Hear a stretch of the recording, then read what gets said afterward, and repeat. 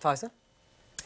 So, look, we have heard more about what a potential Brexit would look like with the Conservatives, and God save us if we also have Nigel Farage there. I mean, we already know from what Trump said that essentially NHS could be on the table, and this is a disaster capitalism route. And this isn't a kind of Lexit. And I think there are some people within the left that think of this, Brexit, as some kind of left project. It completely is not. It's not a socialist project at all, and we can see the direction in which it's heading. Now, what I would say, as someone that hasn't at all been excited by a second referendum, you know, I'm really concerned about the divisiveness, is to say that ultimately there's an impasse in Parliament. Some way we have to go back to the Parliament. We have to go back to people. And it may well be that we need to have another referendum. All right. And it does make sense for Labour to come out and much strongly argue against the sorts of Brexit. And they have been saying that, no-deal Brexit, they voted against the deal.